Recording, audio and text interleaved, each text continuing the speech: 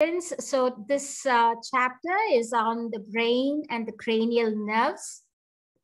The prime learning objectives in this chapter is to study the anatomy and physiology of the brain. We'll study the different brain locations, the different regions of the brain, the hollow cavity that's inside the brain. It's called the ventricle of the brain. We'll study the 6 main divisions of the brain. It's called the cerebrum, cerebellum or the little brain, diencephalon, mesencephalon or midbrain. We'll talk about the structures that control our emotions and our memory. It's called the limbic system. And we'll talk about pons and medulla oblongata. So by the end of the chapter, by studying the chapter, you should have mastered the different locations of the brain, the structures of the brain, and the function of each part of your brain. And you already know that the brain is made with this very delicate mass of tissue.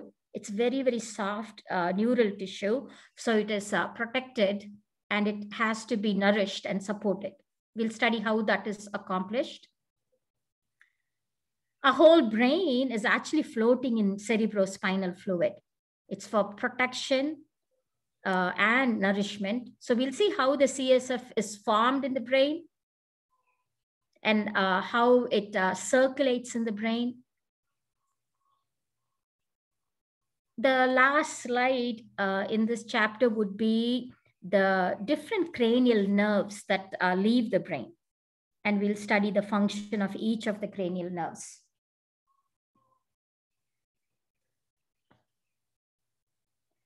So this slide is showing the embryonic development. So this is in a baby, the first few weeks of pregnancy. So here's the blastocyte, and then it slowly develops into the ectoderm, mesoderm, and endoderm. So the ectoderm folds inward. A bunch of cells, it's called as a neural plate. They will invaginate, they will fold in to form something called as a neural fold. And then the neural fold actually will completely cut off from the outside and become a neural tube.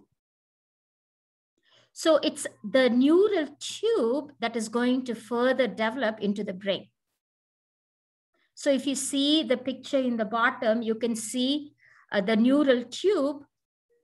So this is before around like 2 to 3 weeks of pregnancy. You can see all these vesicles that are developing. So 3 to 4 week embryo, the anterior part of the brain swells up to form a vesicle. You can call that a differentiation. It's called prosencephalon. That will further develop into the telencephalon, diencephalon, and then that's going to end up as the cerebrum of your brain. The diencephalon relates and it becomes the thalamus, hypothalamus, and epithalamus of your brain. And mesencephalon becomes the midbrain, MM. The rhombencephalon is the hindbrain. So that vesicle is going to differentiate into 2 more vesicles called metencephalon and myelencephalon. That is going to become the pons, the cerebellum, and the medulla oblongata of the brain. So that is why nourishment of a growing embryo or like nourishment during pregnancy is very, very important, because you can see that the neural development happens like from the 3rd week onward. So this picture is explaining neural development in a human embryo.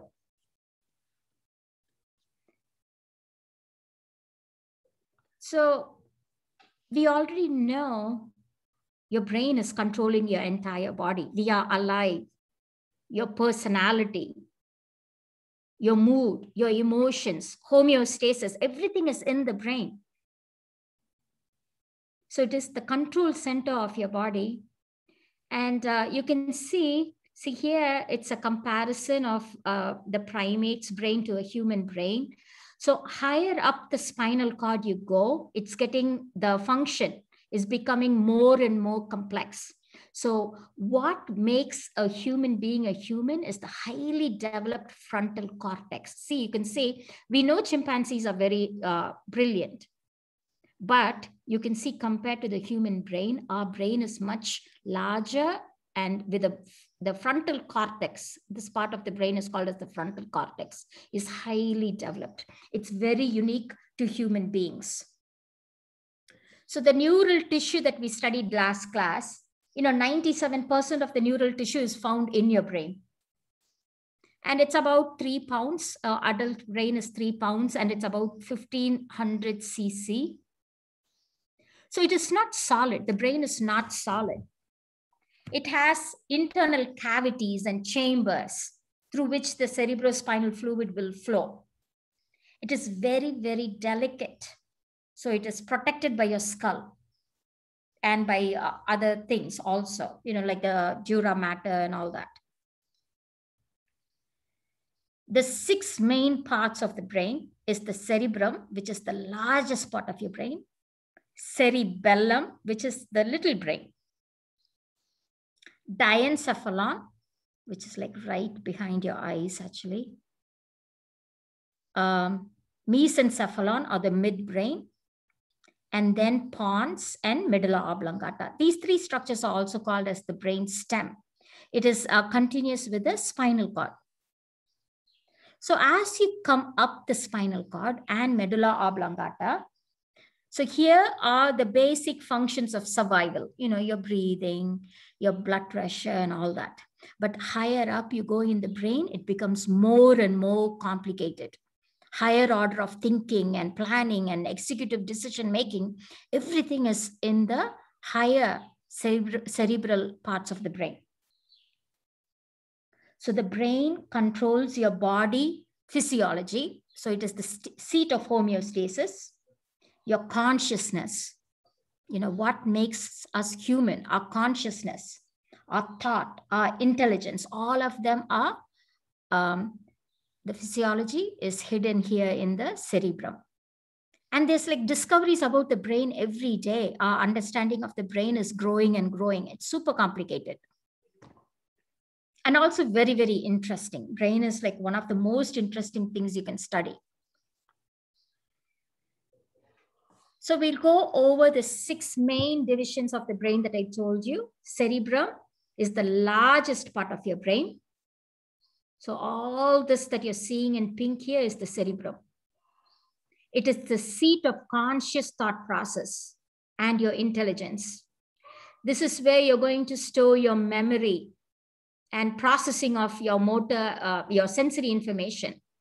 Your conscious and subconscious regulation of your skeletal muscle contractions are in your cerebrum. And here in a cross section of the human brain, you can see the periphery of the brain has is dark colored, right? It's called gray matter. You probably heard that before.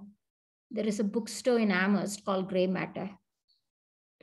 And then the white parts are your axon tracts, which is the white matter. So you already know bundles of the cell body is called as the base nuclei, right? So you can see gray matter on the outside, and there's some right in the center of the brain also. That is called basal nuclei. And you can see the brain is thrown into folds. See all these ridges that you see, the ridges and the furrows and the fissures. So the raised parts of the brain are called gyrus. So here gyrus is singular, gyri is plural, the word here, gyrus. The dips in the brain are called sulcus or sulci for plural. And if it's very, very deep, they'll call it as a fissure. So that's why you're able to see all these different lobes. So anytime in biology, when we see a lot of ridges and furrows, it's actually to increase the surface area so that we can hold more neurons in a small space. So the next objective for us would be to study, see here, there is a deep fissure called longitudinal fissure that divides the left hemisphere from the right hemisphere. And see, the different lobes of the cerebrum are named after the bone that they are found under, right? So the frontal lobe is right under the frontal bone. And we have occipital lobe, temporal lobe, and the parietal lobe. So this is a lateral view, and this is a cross section of the lateral view of the cerebrum. There is a central sulcus that divides the frontal lobe and the parietal lobe. The lateral sulcus is going to divide the frontal and the temporal lobe. The parieto-occipital lobe is going to divide the parietal from the occipital lobe. And here you can see the different two hemispheres. I also want you all to look up something called neuroplasticity. It's a very important phenomena. Even though different structures of the brain have specific function, they have discovered that it's very interesting that, like, let's say you lose a part of your brain because of a fatal accident. They have found other parts of the brain are able to jump in and meet that function of the brain.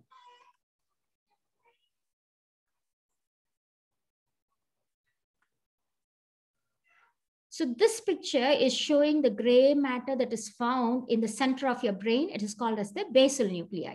So you can see the nuclei in the periphery of the brain that is called as the neural cortex. And then we have some gray matter right in the center of the brain. It's continuous with the gray matter of the spinal cord. So here you can see there are two main nuclei. When you see there's something called lentiform nucleus. It is made up of putamen and globus pallidus. And then we have the caudate nucleus, which is the slender head of the caudate nucleus. It will also have a tail. So that is the caudate nucleus. This picture, you know, it's a very weird picture, but it's showing the sensory and motor areas of the cerebral cortex.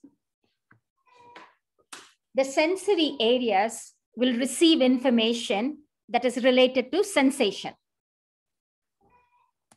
And the motor cortex is involved in planning, control, and execution of voluntary movements.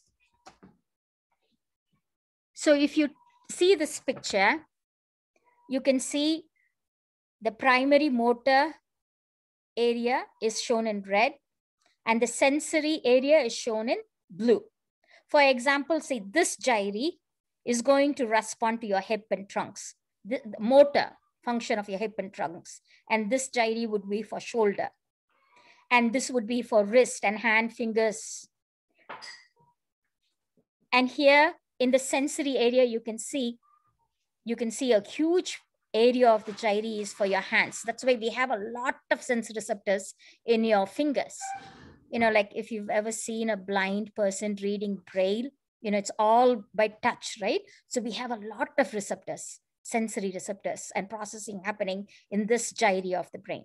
Similarly, you can also see a large part is going for your lips. It's very, very sensitive.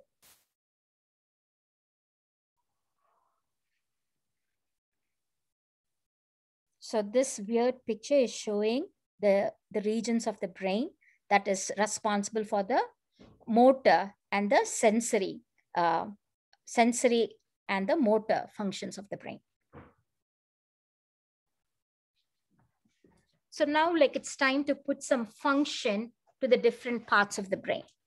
So here, this Broca's area is for speech. So it's linked to like speech production, for language comprehension.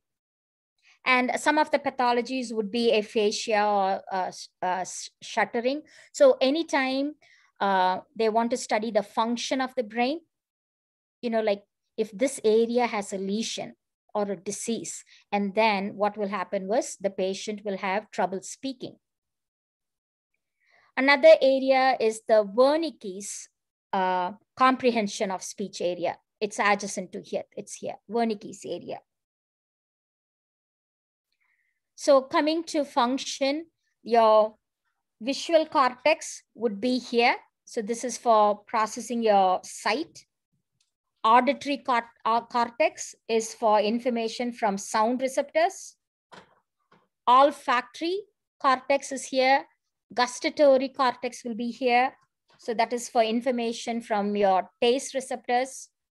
So it's called brain mapping.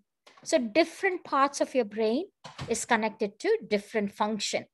And how did they find it? It's by pathologies. If your frontal lobe is damaged, then all the functions of the frontal lobe will be lost, and so forth. So the different regions of the cerebrum are thoroughly connected. They are called fibers.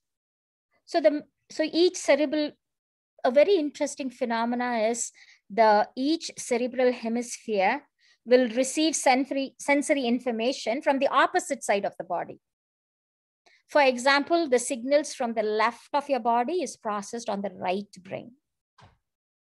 And the signals from the left part of your body will be processed in the right brain. I'm repeating myself. So it kind of crosses over. So here you can see all these tracks that are found in the brain. So here, corpus callosum is the structure that is keeping the right and the left hemisphere together. And you can see projection fibers. See, projection fiber that is going to connect the cerebrum with the lower areas of the brain. So it's going to connect the cortex to the lower areas of the brain. So they are called projection fibers. There's also commissural fibers. So we have anterior and posterior commissural fibers. So these fibers are connecting the left and the right brain. This is the corpus callosum that I told you about. And there's also association fibers. So the fibers that are within the hemisphere, they're called association fibers. So these are the bridges within the brain. So the take-home messages, every lobe is connected and it's communicating with the other parts of the brain. Brain hemispheres. So again, this picture is talking about how the, see when you say you are left brain dominant, that means you're going to be very good in reading and writing, math, decision-making, speech, language, and comprehension. So the main functions of the left hemisphere are these functions. The right hemisphere controls your creativity, your artistic nature, your musical abilities, you're very abstract. Your senses of touch and smell and taste, they are all highly developed. And this is also a very interesting picture. So here you can see a right hand holding the pencil, and all the information of that right hand is actually processed in the left brain. And here this left hand is maybe touching something, and that information is processed in the right brain. This is a very interesting story about a person called Philinus Gage. So this is in the 18th century, and this man is working on the railway track. And then there was an accident, and then this rod actually pierces through his frontal cortex. And people think that he won't make it, but he actually lives. The surprising thing is, he was a very nice person before the injury, and then his personality changed to anger and meanness after the accident. So this is a clue that your personality resides in your frontal cortex. Moving on to the next part of your brain is the diencephalon. Here's the diencephalon. So it is made up of the thalamus and the hypothalamus. The thalamus is also called as the switchboard of your brain. So all the sensory information that shoots up the brain will pass in the thalamus. And this is the relay and processing center of sensory information. So if you think about a switchboard person, when they get a call, So this is in the 1950s and 60s when we used to have switchboards. They will say, which department, please? And then you say pathology, and then they will transfer the message to the pathology department or neurology department. So very similarly, the thalamus is the switchboard of your brain. It will direct the sensory signals to different parts of the brain for processing. Your hypothalamus, on the other hand, is the seat of homeostasis. It controls your emotions, all your autonomic functions, and hormone production.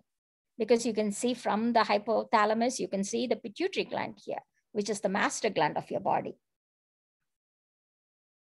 So the thalamus is processing your sensory information.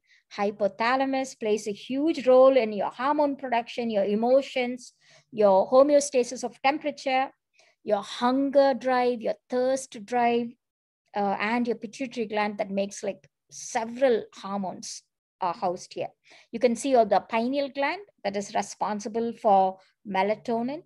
It is found right across the hypothalamus. So these two structures together are called as the diencephalon of the brain.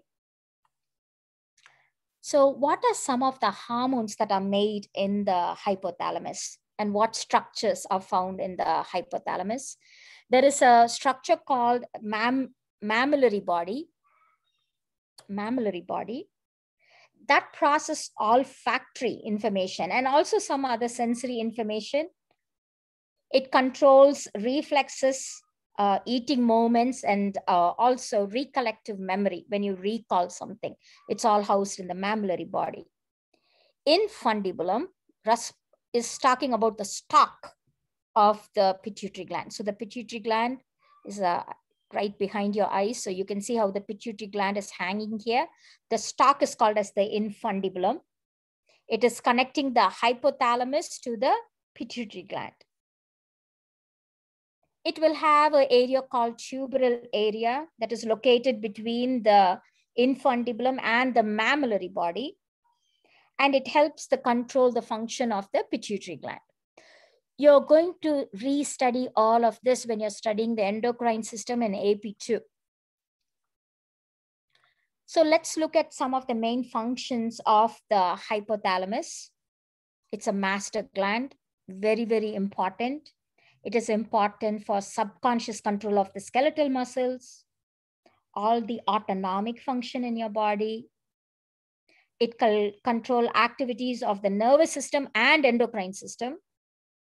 It will secrete some very important hormones like antidiuretic hormone. So the hormone that's responsible for holding on to water in your body.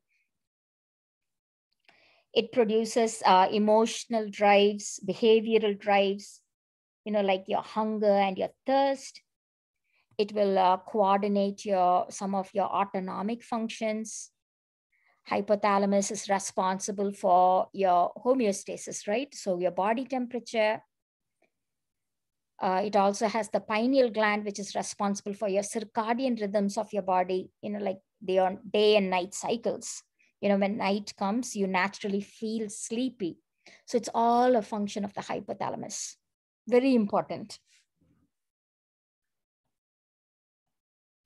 Limbic system. So this is, like we've heard people say, oh, she has a very highly developed limbic system. She can cry for simple things. So limbic system is all about emotions and your mood. So these are brain structures that are found on either side of the thalamus. It's responsible for your emotions, your behavior, and also long-term memory and olfaction. Some of the important structures you can see here are called amygdala. See, this is amygdala, hypothalamic nuclei, hippocampus. So they are found on either side of the thalamus. Amygdala is very important because this is the seat for your fight or flight response. So when you're feeling emotions like fear, it's your amygdala. Your anger, your aggression is all amygdala. It also plays a response role for decision making. Your hippocampus is your long-term memory. When your short-term memory becomes a long-term memory, that's why you're able to recall something that happened in kindergarten when you were 5 years old. Something happened and you still remember it. So it's all the hippocampus. It also plays a role in spatial navigation. Some of the pathologies is when in Alzheimer's, when there's memory loss and disorientation, it is because of lesions in the hippocampus. So that is the limbic system. So moving on to the brain stem. So the brain stem has three main parts. The midbrain or the mesencephalon here, right under the thalamus and the hypothalamus. There is a bulge called pons, and then it's medulla oblongata that's going to run into the spinal cord. The middle brain or mesencephalon will process visual and auditory data. It is also responsible for generation of reflective somatic motor responses, and it is the seat of consciousness. The pons is the bridge. It is like a connection. Your cerebellum or the little brain is right here. So it is connecting the cerebellum to the brain stem. And it's going to be involved in somatic and visceral motor control. Pons. Medulla oblongata, very, very important. It connects the brain to the spinal cord. It's like a bridge. It's going to relay information. And it is going to regulate autonomic functions like your heart rate, your blood pressure, and digestion. Very important. So these are the three regions of the brainstem. A little bit more about medulla oblongata. So here's the medulla oblongata. So it's the connection between the brain and the spinal cord, and it's going to coordinate complex autonomic functions and visceral functions. So it's going to control your heart rate. So there's a lot of nuclei that can be found in this region. That is both sensory and motor nuclei of the cranial nerves are found here. So this is the relay station for sensory and motor pathways. There's other structures that you can see here in this picture. These are midbrain structures called colliculus, superior and inferior colliculus. And you can see other structures that are also labeled here. Moving on to the little brain or the hind brain here is shown in blue. You can see the gyri and sulci are a little different. And you can see that it has two hemispheres. The central part is called as the vermis. It has an anterior lobe, a primary fissure. And then in the cross section, you can see a very interesting tree-like pattern. It's called arbor vitae. So this is the second largest part of your brain. This part of your brain, the cerebellum, is responsible for your balance. It coordinates any repetitive movements. It also has two hemispheres, the left and the right hemispheres. It is made up of a very unique neuron called Purkinje cells, named after the scientist. You can see the highly branched dendritic branches of the Purkinje cell. So these cells are found in the cerebellar cortex. In the cross section, you can see the tree-like structure. It's called arbor vitae. It is highly branched white matter. And in this, you can see the cerebellar nuclei that is embedded here. And they are full of Purkinje cells. The peduncles will refer to the tracts within the brain stem connecting to the cerebrum and the spinal cord.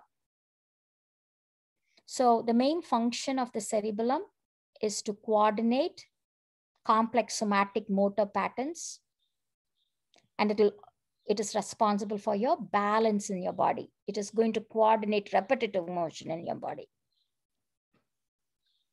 When you get drunk, it's your cerebellum that is affected. That's why, like an alcoholic drunk person, they lose their balance and they stagger when they walk out of the bar. We have to talk about cerebrospinal fluid.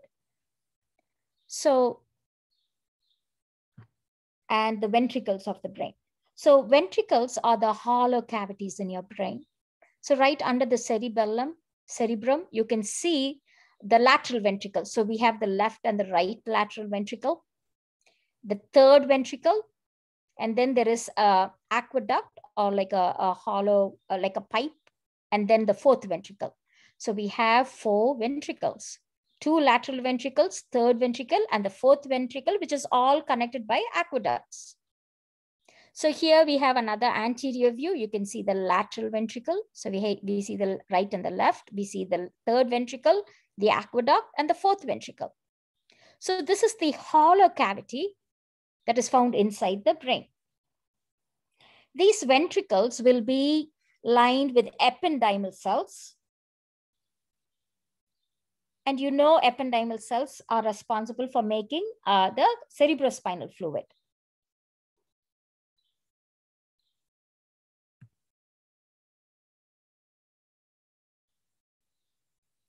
The 2 ventricles are divided by a tissue called septum pellucidum. The third ventricle is communicating. You can see the third ventricle is communicating with the other ventricles with the interventricular foramen here. The fourth ventricle is extending into the medulla oblongata, and it is continuous with the spinal cord, the central canal of the spinal cord. You can see how. So if CSF is made here, it has a conduit. That's why when they do if you want to see what's happening in the brain, they will do a spinal tap, because it's the same fluid that's going to flow over your brain and into the base of your spinal cord. So it also, there is a narrow canal here, which is called cerebral aqueduct. See, cerebral aqueduct, and it's going to the fourth ventricle. So the specialized cells that line the ventricles are called chloride plexus. Chloride plexus. So here they will, they are richly nourished with arteries, and then they are able to convert the blood plasma into cerebrospinal fluid. Our body is making about 500, half a liter of cerebrospinal fluid every day. And this picture here is actually showing how the CSF is flowing in your brain. So here, the CSF is secreted by the, it's shown in red here, chloride plexus of the lateral ventricles. Then it flows through the interventricular foramen into the third ventricle. There's chloride plexus here also, and it's going to add more CSF. Then it's going to flow down the cerebral aqueduct into the fourth ventricle. Here also, there is some CSF made. You know, chloride plexus in the fourth ventricle also is going to add on to the CSF. Then it is also able to take the lateral apertures and the medial apertures, and it can flow around the brain. See, it's going to flow around the brain, and it can bathe the external surface of the brain. And then here, there's something called arachnoid villus. I'm going to show you in the next few slides, where it can filter out and clean the CSF as it's flowing. So this is the pathway of CSF in the brain. So it squishes like inside the brain, it goes out, it flows around the brain, and then it goes down the spinal cord, up the spinal cord. So it is constantly bathing the brain with nourishment. It is the source of nutrients for the brain. And here, this picture again is showing the arachnoid villi that I just told you about. So I haven't talked about the 3 layers of the brain.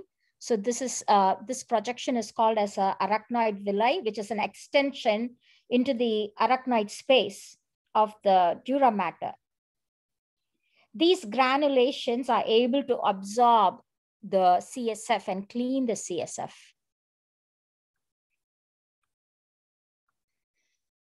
So the cerebrospinal fluid is going to surround the brain, nourish the brain, protect the brain, transport nutrients, and remove the waste. Here's a pathology where there is accumulation of CSF in the brain. They will actually drain it. It's called hydrocephalus. So the brain is protected by the the brain is protected by the skull.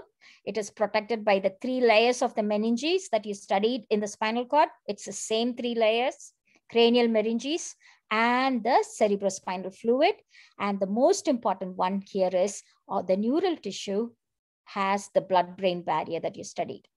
So only the nourishment that the brain is able to diffuse into the brain.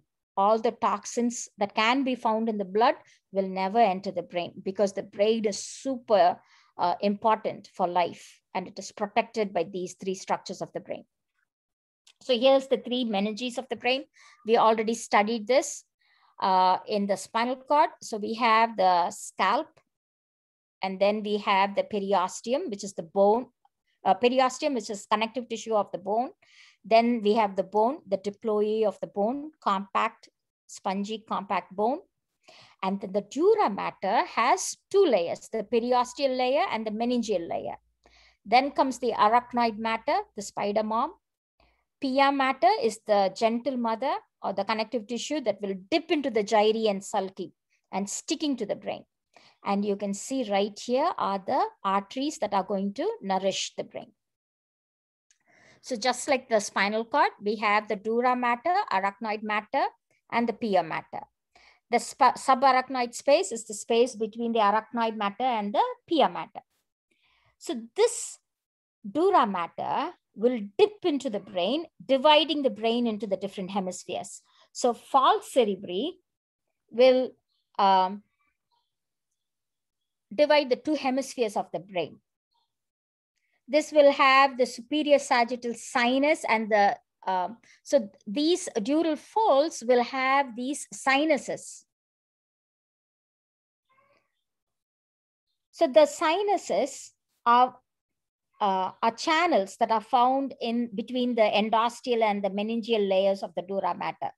So these sinuses will form, like it will give the space for blood and arteries to travel. Arteries and veins to travel. So these sinuses, you can see how the arteries and veins can be found here. So false cerebri is dividing the right and the left hemisphere. False cerebelli is dividing the cerebellum and the other parts of the brain. Tentorium cerebelli will divide the, tentorium cerebelli is going to divide the cerebellum and the cerebrum. So these are the dipping of the dura mater into the brain, making the different sections of the brain. Again, see, it's protecting the brain. If you heard of shaken baby syndrome, right? The false cerebri is not developed. So it's like still developing in a baby. All these cerebris are not developed in a young baby. So when you shake the baby, so this is like a knife inside the brain, and then our brain tissue is so soft. So that's why it leads to brain damage. That's why you should never shake a baby. This picture is showing the blood-brain barrier that we already studied. So here you can see the blood-brain barrier is formed by tight junctions between the arteries. So here are the endothelial cells of the capillaries, and only oxygen and carbon dioxide and nutrients will diffuse inside the cell, and the astrocytes and other cells are going to form the blood-brain barrier. Thereby, the neurons are protected. The astrocytes can also release chemicals, and they will decide the permeability of the simple squamous epithelial cells here. So the blood-brain barrier is formed by special ependymal cells also that surround the capillaries. So thereby, only nutrients will enter the neurons and toxins are kept away from the neurons. Our brain is a very needy organ. It needs a lot of oxygen, like 20% of your glucose and oxygen is needed by the brain. It needs oxygen constantly. So of course it has a rich supply of oxygen coming in through the carotid arteries. So we have a carotid artery that will divide into internal and external carotid arteries, and we'll have vertebral arteries. You're going to study this in AP2. All these arteries will come up, and in the base of the brain, it'll form like a rotary. It is called a circle of Willis. And then it will divide and divide and divide, making sure every cell in your brain is nourished with arteries. And then it leaves the brain as the jugular vein.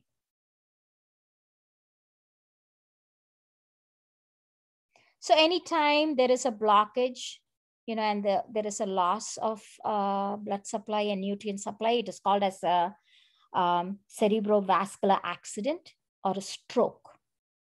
And then that can be very, very serious. Here's the last slide, and there's a mnemonic here that you can use to remember these different nerves of the cranium. So there are 12 nerves, and they are denoted by numerical alphabets. So the first nerve is called as the olfactory nerve, because that nerve is found right above your nostrils, and it'll dip into the nasal cavity and is responsible for olfaction. So it helps you to smell things, olfaction. Nerve number 2 is for your eyes, optic nerve. Nerve number 3 is your oculomotor nerve. So this is going to control your eye muscles. 4 is your trochlear nerve. This is going to control the superior oblique muscle of your eyes. Your trigeminal nerve that goes to your face, your teeth, and your sinuses. So it is both sensory, and the motor function of that nerve would be muscles of mastication.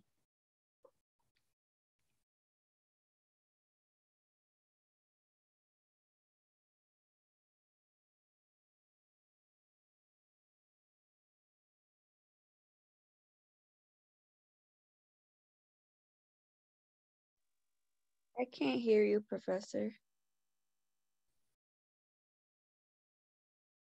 Can you hear me now? Yes. So here's 8. So that's the vestibulocochlear nerve. You're going to study this when you study equilibrium and hearing. So it's all about hearing. And here's 9. Glossopharyngeal nerve. Glosso means tongue. Pharyngeal nerve. So it's going to the musculature of your tongues, and your sensory part would be the part of your tongue, tonsils, pharynx. We have a very important nerve called vagus nerve that is it's like a very large nerve. It's going to dip into your thoracic region and the abdominal region and your heart and all that. It's called as a wandering nerve. So it's going to control your heart, your lungs, your bronchi, and your GI tract. It has both motor function and sensory function. We have accessory nerves that goes to your sternocleidomastoid, that is the 11. And hypoglossal nerve is number 12. So you have to know all these 12 nerves and its function. So here's the mnemonic. Oh, once you take the anatomy final, very good, vacations are heavenly, of course. So O for olfaction, optic, oculomotor, and so forth. So it's been a long chapter, but we've covered a lot of things here. So what you have to know and remember always would be the brain is the seat of homeostasis. Your higher order thinking, your learning, your personality, your emotions, your memories, they're all in your brain. The 3 main divisions of the brain, the cerebrum, cerebellum, mesencephalon, diencephalons, and the brainstem, pons, medulla oblongata, know their structure and function, and we went over it right now. Also remember that the brain is protected by the skull, the meninges, the CSF, and the blood-brain barrier. The meninges will dip into the brain, making the dural folds. So we have the cerebrum, the 3 dural folds, and then it also is it will have sinuses and conduit for arteries and veins. We studied the structures that surround the thalamus. It's called the limbic system. This is how sensitive you are, your mood, your fight or flight response, and all that. We studied the 4 ventricles of the brain, the lateral, third, and the fourth ventricle, and they're lined with ependymal cells. They make the cerebrospinal fluid. So they will make about a half a liter of CSF every day. And then through the lateral aqueducts, it will go around the brain. And as it flows over the arachnoid villi, it's going to get cleaned, which is very good. It's like a vacuum cleaner. It's going to clean the CSF. And then it will go down the central canal of the spinal cord. It will come up. It will go around the brain again, constantly, making sure your brain is sparkling clean. Our brain is a very needy organ. It needs a lot of ATP. It needs a lot of oxygen to do its function and thinking. So it has the carotid arteries that will supply the brain, and then it leaves as the jugular vein. And then we studied the main function of the 12 nerves of the brain. And I hope that was helpful.